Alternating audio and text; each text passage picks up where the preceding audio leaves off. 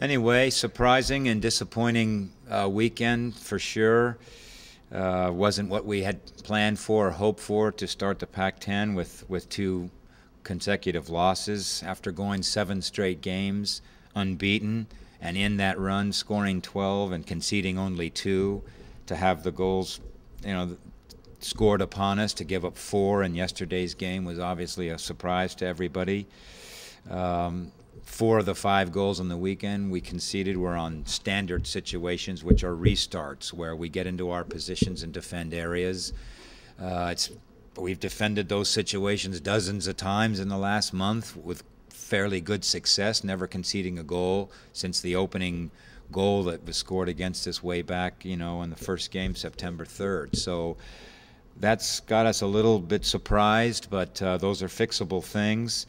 They need to be addressed and can be fixed on the practice field. Our overall defending in the run of play, the much harder things to do, arguably, were in place.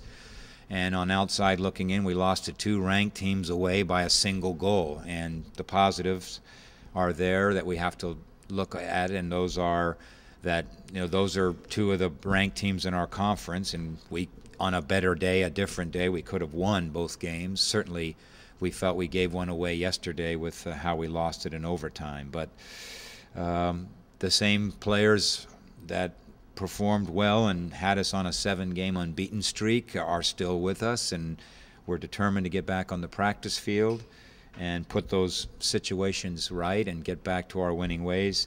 We're faced now. We've played more games than we have to play. We have 8 remaining, 5 home games. Time for us to make our move. The players are all aware of that, and in some ways, knowing that you have to do something is lifting, uplifting, and certainly we're going into this week with a spirited attitude to put things right this weekend at home.